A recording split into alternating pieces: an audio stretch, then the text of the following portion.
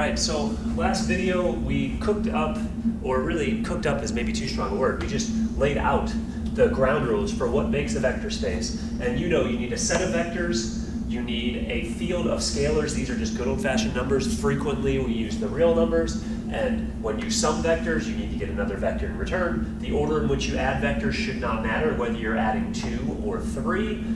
There should be a zero vector which multiplies by any scalar to be 0. Every vector should have an opposite which adds to the zero vector. Any number times any vector should also yield a vector. You should be able to distribute scalars across vectors, distribute them in two ways. One, a scalar times 2 vectors, and the other 2 scalars times a vector. You should also be able to multiply 2 scalars towards a vector in any way, which is to say if you multiply the 2 scalars first times the vector, that would be the same as a scalar times the scalar multiple of the vector. And there should be a 1 vector, just a number, which multiplies by every vector to be that vector. And what we saw when we went through this example was, if you let your field of scalars be the real numbers, and if you let your vectors be the standard vectors with 4 entries, that this passes the test. However, here's what I want to show you. If you define your operations a little bit differently from the standard way, you can actually get something that's not a vector space. So check it out. What if you define vector addition in the standard way, which is to say add 2 vectors component-wise, first component, second component, third component, fourth component, fine. But what if instead you defined multiplication like so, which is to say multiply constant times vector, you get the constant times the first component, the constant times the second component, the constant times the third component, but the fourth component is always 0. My claim is that you're going to run into an issue here in terms of one of these properties. And check it out. Let's check to see if this in fact is a vector space. I claim that it's not, but let's supply some proof as to whether it is or not. So let's look at the first claim. The first claim is that when you sum 2 vectors, you also get a vector. And this will work since we define addition in the standard way. In fact, every stipulation on the board here that relates only to addition would apply in this case, because addition is the standard way. So you would get the same thing no matter which order you added the things. You would get adding 3 things no matter which sequence in which you added them. You would still get the same result. 5 actually would be, 5 only depends on addition, so that would hold as well, because you know that for every vector there's going to be its opposite out there, and that will sum to the 0 vector. Hey, what about 4? Is there a 0 vector? Let's check. Well, we have the vector 0, 0, 0, 0. That's the natural choice for the 0 vector.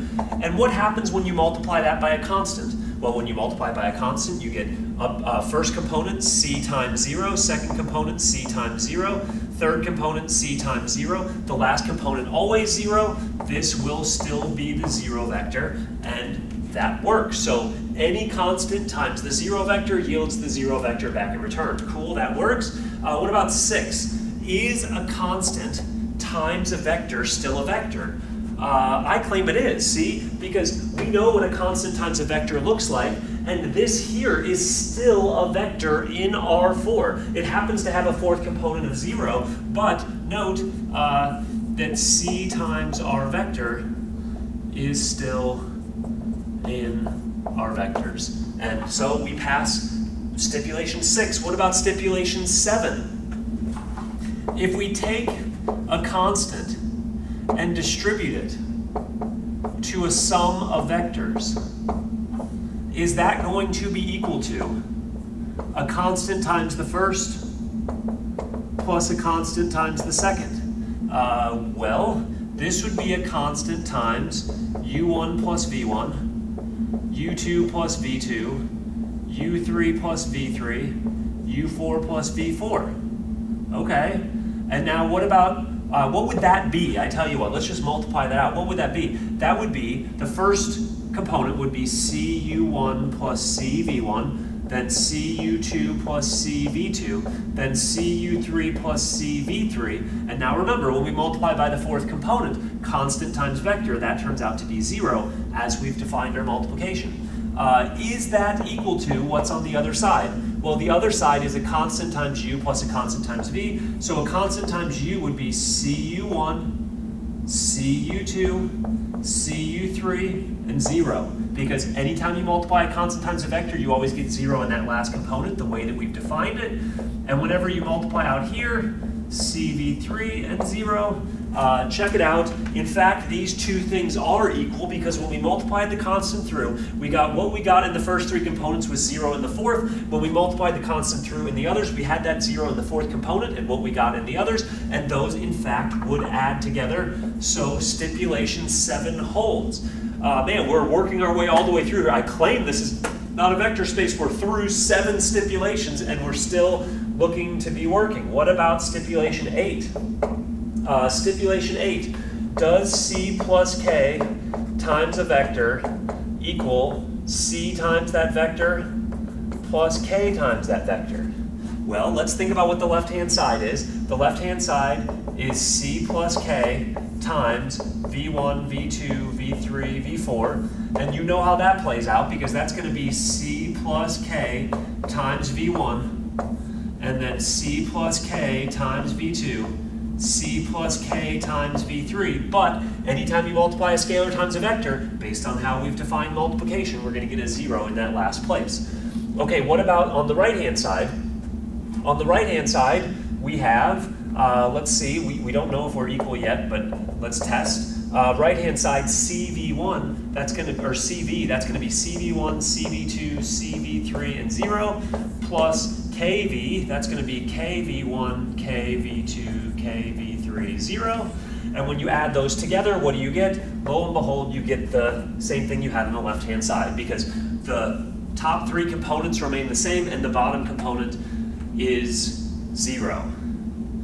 All right, what about stipulation 9? Man, we've made it all the way to this point and all of our stipulations are working. What about stipulation 9? This is when you multiply two constants times a vector, you should get the same thing as multiplying the constant times the vector times the other constant. So what if you had CK times V? You know what that is. That is just CKV1, CKV2, CKV3, 0. Because anytime you multiply any scalar times a vector, you're going to get 0 in that last component based on how we define scalar multiplication. What about the other side? The other side is C times KV, and that would be, let's see if these are the same, C times, what is KV? KV1, KV2, KV3, and 0. And guess what? This works as well, right? Because you see when you distribute the C throughout, you're still going to end up with 0 in the last place, and you're going to have those CKV1, CKV2, CKV3 all the way through. So for the first 9 stipulations, this new way of multiplying scalar multiplication seems to work, but let's check out property 10. Property 10 says that 1 times a vector should be the vector back in return. And let's take 1 times the vector, V1 through V4. What's that going to be? That's going to be V1, V2, V3, 0. And herein lies a problem, because V4 could have been anything. And when you multiply by 1, you don't get that same anything back in return in the fourth component. So in particular, multiplying a vector by 1 does not give you that vector back in return. And since we failed stipulation 10, we are not a vector space. Because to be a vector space, you have to satisfy all 10 stipulations. We don't satisfy here, so we're not a vector space. And something to think about here is the way in which you define your operations can affect whether or not you are a vector space.